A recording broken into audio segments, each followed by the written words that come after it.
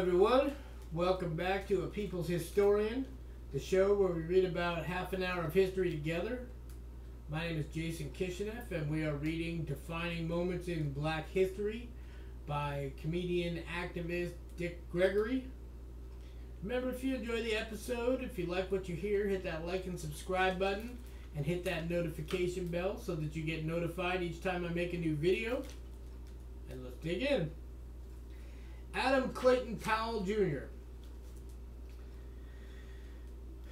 When Adam Clayton Powell Jr. was in Congress from 1945 to 1971, he wrote something like 98% of all the social legislation on this planet, and he inspired a lot of other lawmakers who came after him. Brilliant.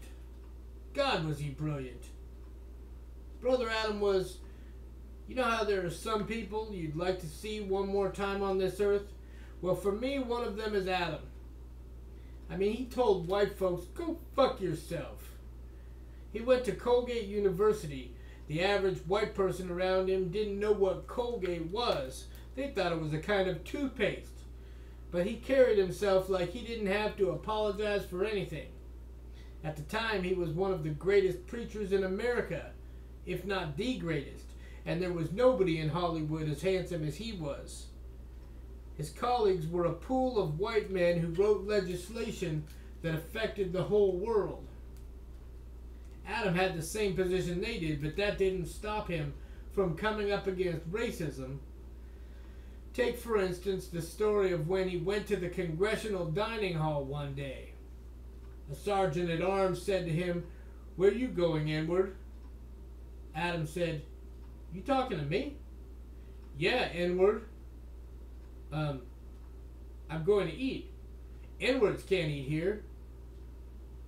"Well, where do we... There's a place around 10 miles from here where all the educated, sophisticated N-words go." "So how do I get there?" "Well, you can take a cab. The man to see, his name is Billy Simpson." So about an hour later, Adam came back to the dining hall with the most ghetto-looking black man you ever saw in your life. Scraggly beard, overalls, no shirt, barefoot. So the sergeant-at-arms came up to Adam again and said, "Did you find it, boy?" Then he saw the man Adam had with him and said, "Who is this?" "Oh," Adam said, "this man's name is Billy Simpson. I thought this was who you were telling me about. That the only way I could get in here was to bring this N-word with me." I guess the sergeant didn't know there was more than one Billy Simpson, and that's when all hell broke loose. Adam told the sergeant-at-arms, "I either come in here or I'm whooping yo behind and I'm throwing all the food away." That was Adam. Adam was born in Connecticut in 1908. His parents were of mixed race. The same year he was born, his father became pastor of the Abyssinian Baptist Church in Harlem, which had a congregation of 10,000 folks. So Adam grew up wealthy. He was also light-skinned enough to pass for white, which he did for a while at college. But he didn't keep that up. He came back to New York City from Colgate, got a master's degree in religious education from Columbia University, and started working in his dad's church. He also became an activist on behalf of black people. When businesses wouldn't hire black folks, Adam organized pickets and marches. He set up soup kitchens and other services for people in the community, and to draw attention to it all, he founded a newspaper, The People's Voice. That helped him win a seat on the New York City Council in 1941. He ran for Congress in 1944, calling for civil rights and an end to job discrimination against blacks. For the first 10 years, he was one of only 2 blacks in all of Congress. He butted heads with racist Southern Democrats. He was outspoken. He made himself heard. He advised presidents to support African countries struggling to win independence, and he was relentless with his civil rights work. In 1954, the Supreme Court decided in the matter of Brown versus the Board of Education of Topeka, Kansas, that segregated schools were unconstitutional. But that didn't mean school districts were in a rush to desegregate. Adam knew that. He wrote what's called a rider, saying that schools in the South couldn't get federal funds until they fell in line with desegregation, and he attached that rider to a bunch of bills in Congress. That later became part of the Civil Rights Act of 1964. Title VI of the Act says there can't be race discrimination in programs that get federal money. We owe that to Adam Clayton Powell Jr. That's the kind of thing that outraged other congressmen. They were out to get Adam. I don't want to say he was perfect, but neither were his colleagues.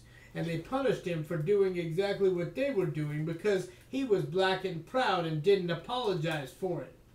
They nailed him for taking trips at public expense and missing committee meetings, taking away his committee chairmanship, and finally kicking him out of Congress altogether. Then he won a special election to fill his own vacant seat. He served until 1970 when Charles Rangel beat him in the election. When his enemies in Congress were coming after him, Adams said, "I wish to state very emphatically that I will always do just what every other congressman and committee chairman has done and is doing and will do." That was Adam. A tough, bad black man till the end. The murder of Emmett Till. Now they say Rosa Parks was the spark of the civil rights movement, but I'll tell you who sparked Rosa Parks.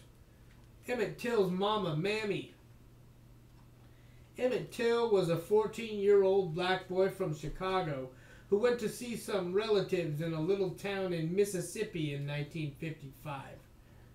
The name of that town was Money. Money? Now isn't that something? Yeah. It's as if folks wanted to name the town after the thing they cared about the most, but they couldn't call the town Killing Negroes, so they had to settle for the next best thing. One day Emmett was in a store in the town and they said that he looked at and whistled at a 21-year-old white woman. Or so they said. They called it reckless eyeballing. Boy, what did he do that for? A couple of days later, the woman's husband and the husband's half-brother went to where Emmett was staying and kidnapped him. What they did to that poor boy? It'd be quicker to tell you what they didn't do. When they ran out of ways to torture him, they shot him and threw his body in the Tallahatchie River. After Emmett's body was pulled from the river and sent back to Chicago for the funeral, that was when Mammy gave the world the shock it needed. She insisted on having an open casket funeral service so the world could see what those men had done to her boy. The men got away with it, and then later admitted they'd done it. So many thousands of people attended the funeral and saw Emmett's body. A whole bunch fainted, and a whole bunch more needed smelling salts. And with good reason.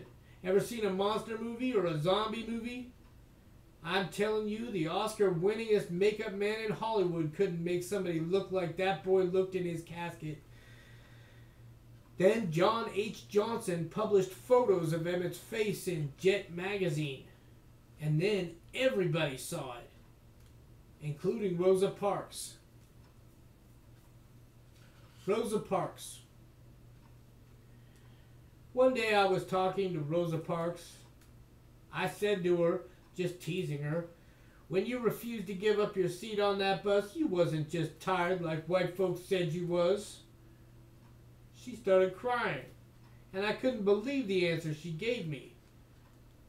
Martin Luther King Jr., who gets all the credit for everything, was just an earnest Baptist preacher. His consciousness came from the white schools he went to, and he had that twang that Baptist preachers have that white folks can't understand. That's why all we ever heard of him on the TV networks were sound bites.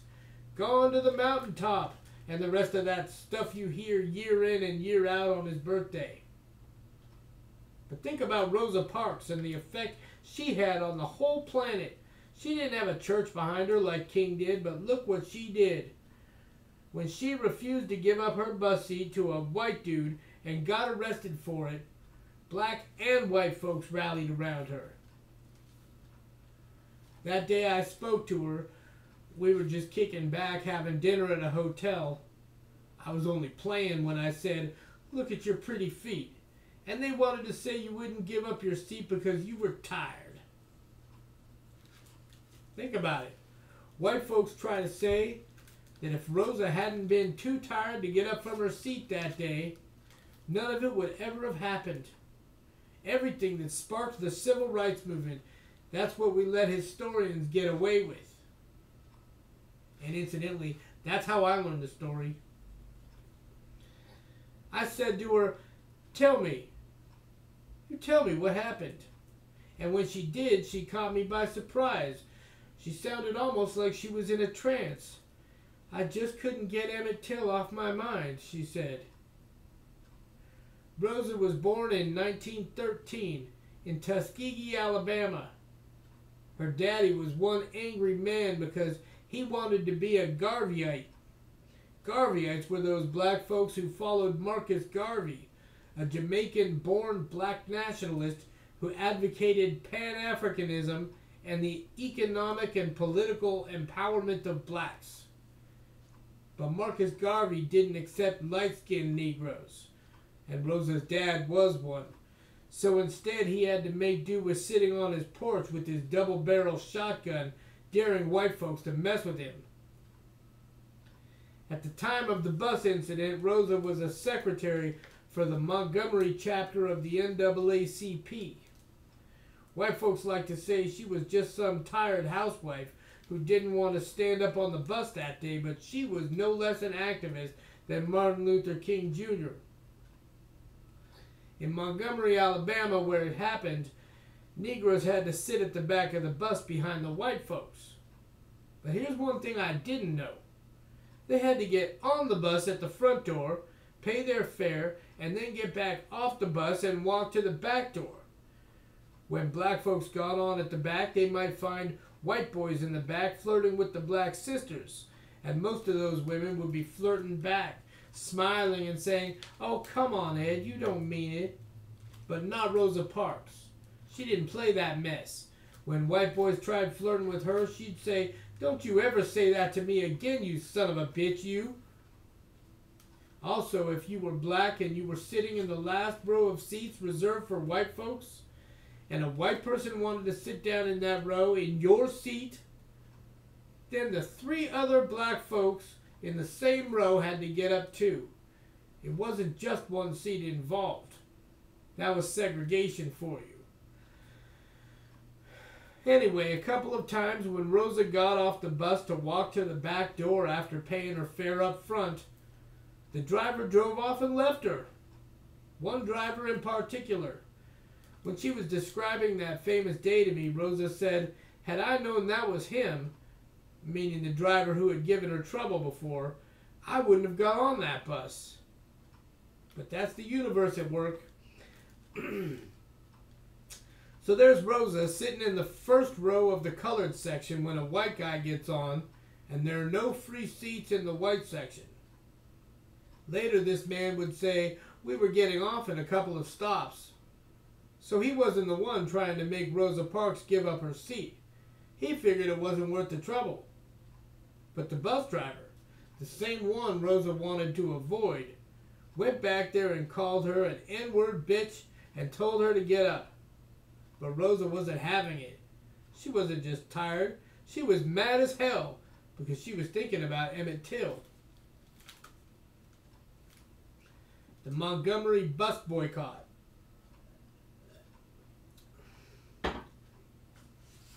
Today you've got cops killing black folks over nothing, just because they're black. Eric Garner, Michael Brown, Tamir Rice, Sandra Bland. Too many to name. Our black children, our black husbands, every now and then a black woman. And some black activists are trying to do something, but a lot of black people don't care because they're scared. There's a way to fight back, though, if we would just organize and think about one word. Retail. 1/3 of all retail sales happen between Thanksgiving and Christmas. In other words, in 1 month, businesses make 1/3 of all the money they make all year. Now, unless your daddy's a businessman, you probably didn't know that, but now you know. So if we all said, because of these black men being killed, we're calling for a boycott from Thanksgiving through Christmas, if we did that, we would be heard. We've taken this kind of action in the past. What am I talking about? Down south in the 1950s, the bus boycotts. It started in Montgomery, Alabama in 1955. Everybody knows Rosa Parks refused to give up her seat on the bus in Montgomery, and that sparked the bus boycotts. But what some people forget is this. The reason the boycotts worked was because the buses were a business. And when they couldn't get black folks money, they were brought to their knees. We black folks got sick of paying our money for the privilege of being abused by all white drivers and being told where we could and couldn't sit. Martin Luther King Jr. organized the boycott, hoping that 60% of black people would participate. Instead, 90 to 100% of us did, because we'd had enough. Black folks got together and said, "No more." And it worked. The bus company gave in to our demands. Then the boycott spread to other cities. That's what we need to do today.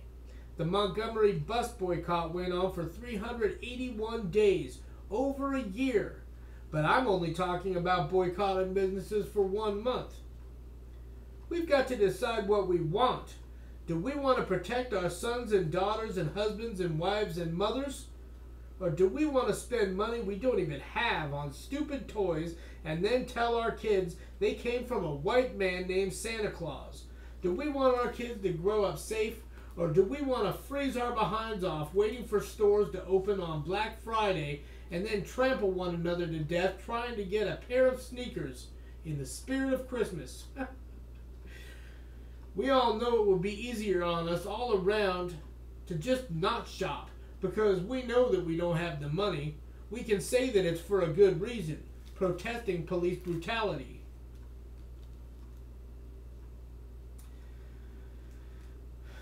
Pullman Porters and the Montgomery Improvement Association. I want to tell you a story about cooperation. It starts back in the 19th century. George Pullman was one smart white guy. In the mid-1860s, just about the time slavery ended, he designed his own line of railroad sleeping cars. Pullman cars.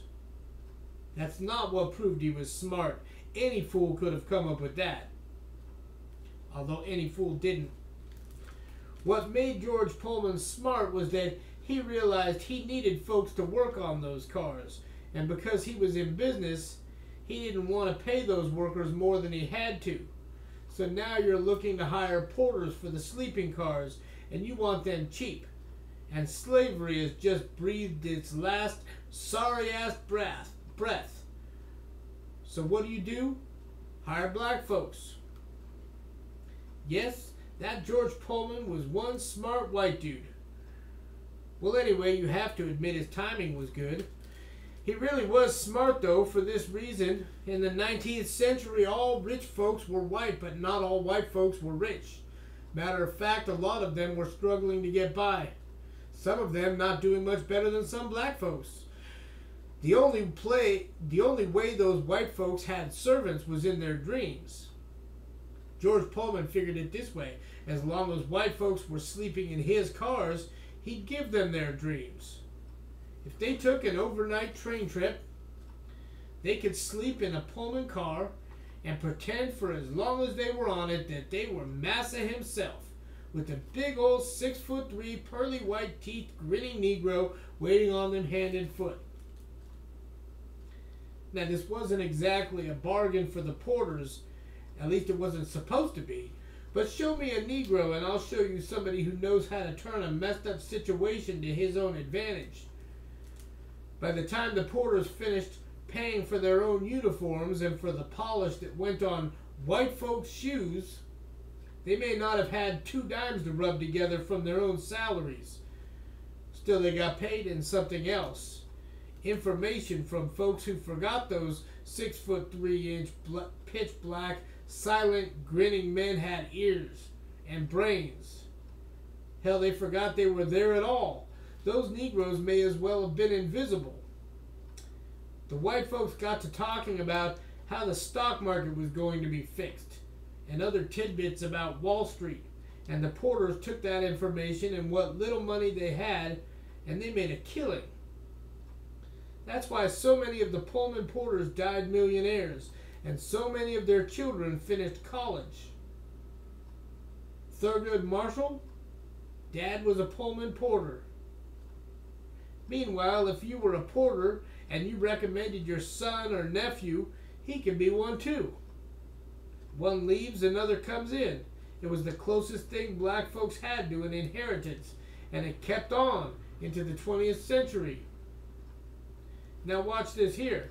The porters had a problem because when they came south, they couldn't stay in hotels, couldn't go to restaurants, good old Jim Crow in action.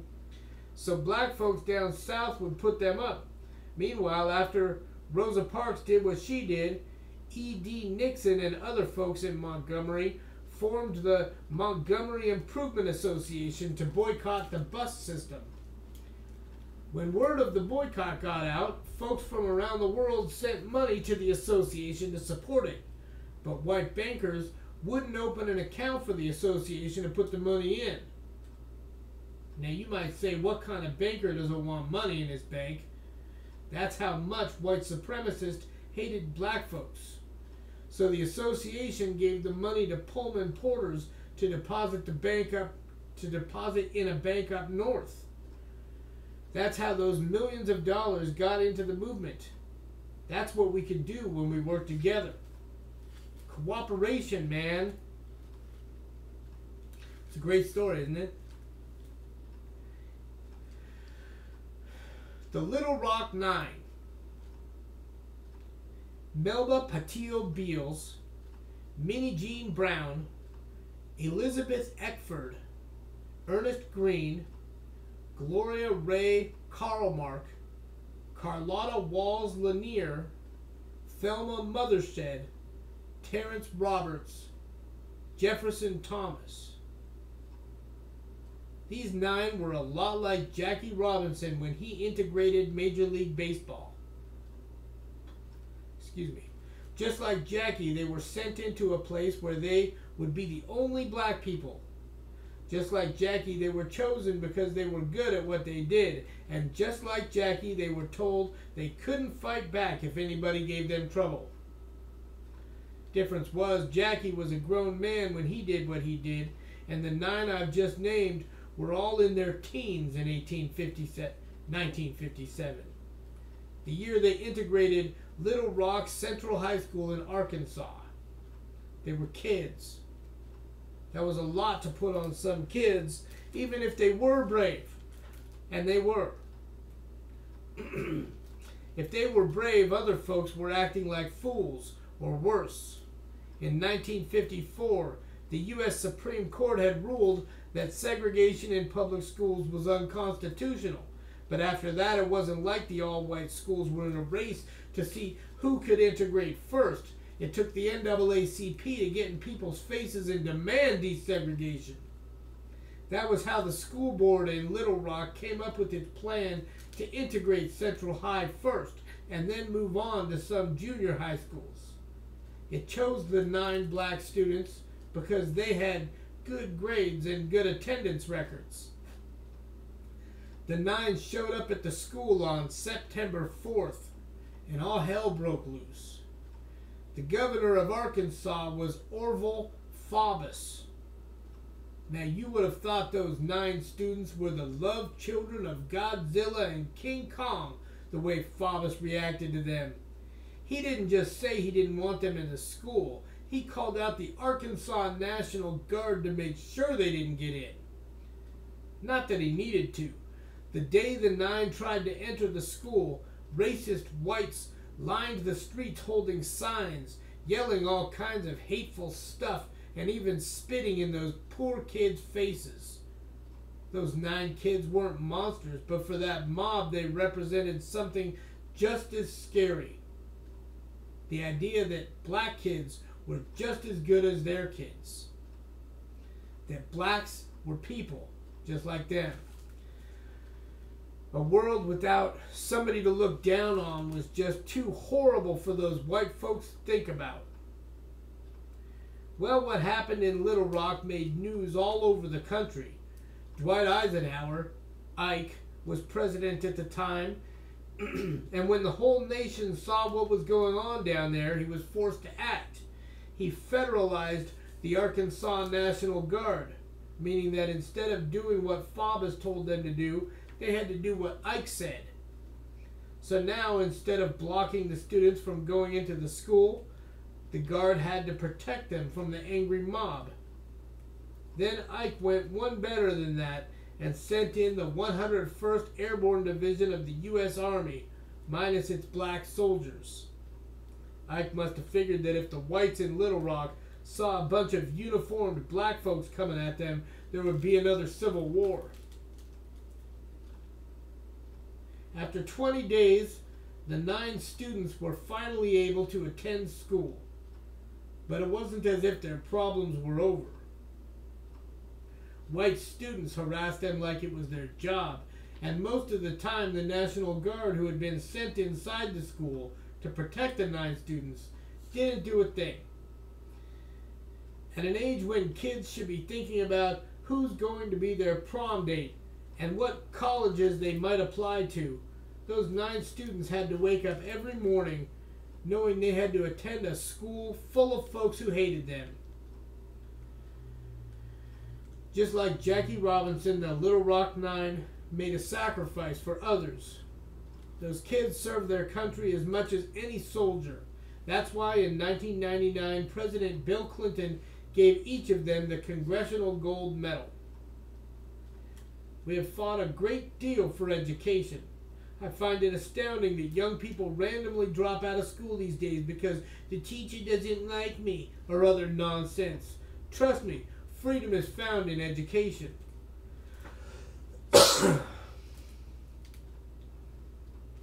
Desegregating lunch counters. Desegregating lunch counters in 1960, that was done by young people too, but they weren't from the NAACP, even though the NAACP was putting up the bail when those young people got arrested. No, these were youngsters going in there on their own. College students who had been inspired by Martin Luther King Jr.'s nonviolent protests. They didn't just decide one day to go into those establishments and sit down. They first had to learn how to do it. Activists like James Lawson trained them, teaching them how to sit still at the counters while white folks cussed at them, called them names, or worse, hit them, threw raw eggs at them. Believe me, that stuff is not easy. Our instinct would be to fight, or maybe to run, but to just sit there? That took some serious discipline, not to mention guts. Those young people knew they could die. One thing, as an American, you've been taught to fight back. So how long does it take to train a person so he goes from not taking stuff from anybody to saying, I gotta take some stuff off white folks, but I'm not gonna hit them back? So when the activists went to the Woolworth lunch counter in Greensboro, North Carolina, and sat there, they knew what to expect. There were 4 of them at first: Ezell Blair Jr., Franklin McCain, Joseph McNeil, and David Richmond, all students at North Carolina Agricultural and Technical State University. Soon they would be called the Greensboro 4. The first day, the four of them sat at the counter and asked politely for coffee. The servers said no, and the manager asked them to leave, but the four stayed until the place closed that night. The next day they went back, and 20 other black students from different schools joined them. By that time there were newspaper reporters and a TV camera present. Third day, 60 people. Fourth day, more than 300. A few days after that, the lunch counter protest spread to other southern cities like Richmond, Virginia, and Nashville, Tennessee. Meanwhile, people boycotted other stores in Greensboro with segregated lunch counters, and it cut into the store's profits so bad that the managers said to hell with it and desegregated the lunch counters. The same approach worked when it came to black folks traveling on integrated buses. They'd get on the buses, racist whites would stop the buses, and the Ku Klux Klan would be waiting to whoop them. And those brave, disciplined young people just took it. Then all at once the stories started hitting the papers, and readers were embarrassed to see the people beating on folks who weren't fighting back. That's how people's minds and the laws get changed, through young black people's bravery and messing with folks' money a bit. Dorothy Height and the National Council of Negro Women. Dorothy Height was president of the National Council of Negro Women. She was born in Virginia in 1912. When she was young, her family moved to Pennsylvania and she went to integrated schools. She was so good at speaking that she won a national competition in high school that got her a college scholarship. She was on her way. Barnard College in New York City accepted her and then changed its mind. It took only 2 black students a year, and apparently it already had its 2. Height didn't let this discourage her, though. She enrolled at New York University and got her bachelor's and master's degree there. At 25, she joined the National Council of Negro Women, which was started in 1935 by Mary McLeod Bethune, who figured that there were so many organizations for black women around the country that they needed to talk to one another a little bit. That's what the council was for. Bethune was the first woman to run it, and then she handed it off to Dorothy Farabee. Next after that was Vivian Carter Mason, and then in 1957, just when things were heating up good with the civil rights movement and all the folks opposed to it, Dorothy Height took over the organization. She couldn't have picked a tougher or more exciting time to do it.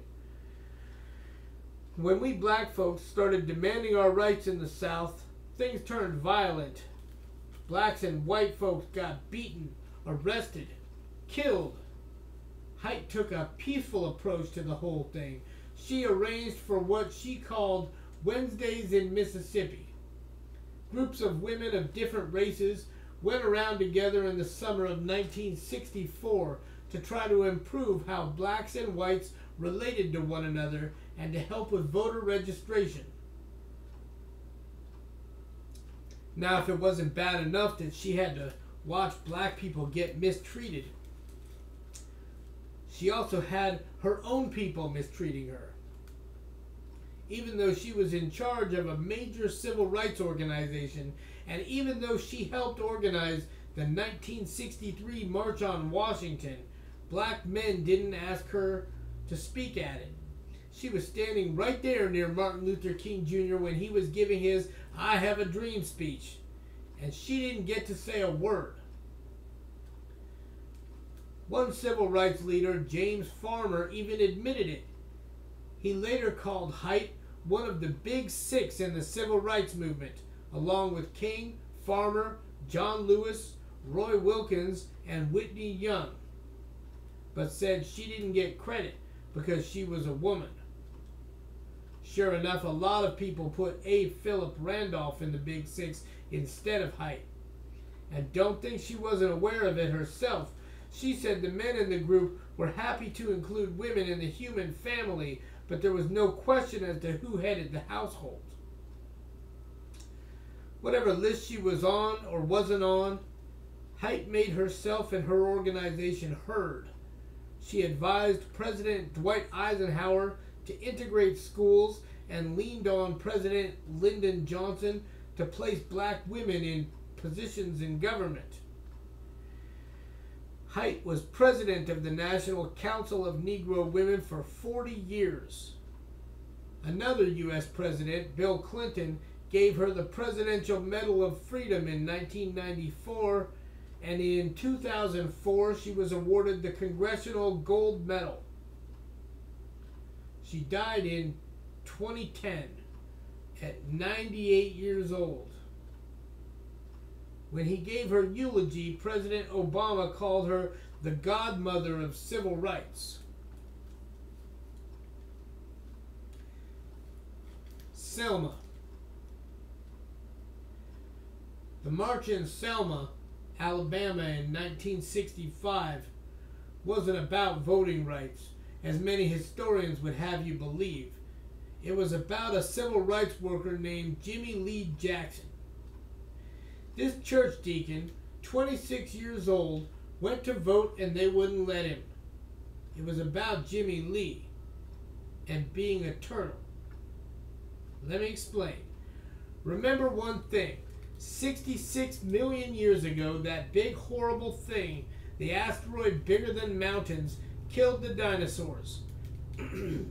That's the information they feed to you, your children, and your grandchildren. What they don't tell you is when the dinosaur was here, so was the turtle, and so was the butterfly.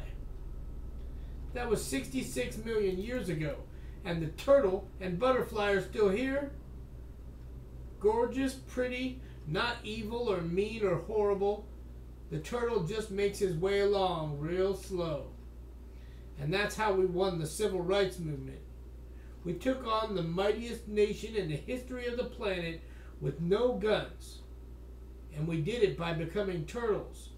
Hard on the outside, soft on the inside, and willing to stick our necks out. We need to recognize that as a strength.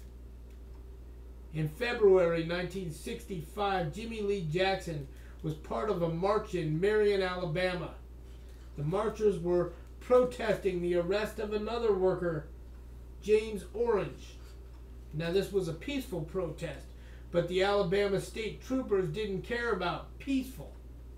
All they heard was protest, and they thought it was time to bust heads. And worse, the night of the protest, they turned off all the streetlights in the town. And when it was good and dark, the troopers went at those folks with clubs. But not just clubs. The protesters took off running. Jimmy Lee and some others wound up in a restaurant, Mac's Cafe. That's Mac apostrophe S. Mac's Cafe. Jimmy Lee's mother and granddaddy were there too, and the troopers started beating all of them. When they began beating Jimmy Lee's granddaddy, his mother went to pull them off, and they started whipping her. They shot Jimmy Lee in the belly 5 times, and then carried him off to jail to book him. Didn't take him to a hospital till the next day. A few days later, he died. That's what the march in Selma was about. It wasn't about voting rights. It was about Jimmy Lee Jackson. And when that march happened, that's when all hell broke loose. You go by Jimmy Lee Jackson's grave back then, and you're sitting there with rifles shooting the and they're sitting there with rifles shooting the tombstone. For those who haven't been to jail but kind of wonder in the back of their minds what it was like in the civil rights days, well, let me explain it to you.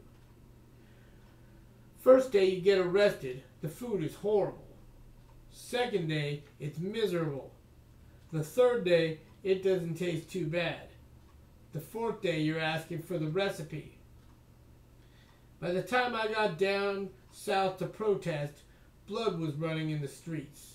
I left the hotel one night to get a case of whiskey because I drank with this one state trooper every night. This trooper was a brother, married to a black woman, lived in a black neighborhood. His children went to black schools, but the white folks thought he was white. So he came to see me with this look on his face. I said, "What's happening, man? Where's the whiskey?"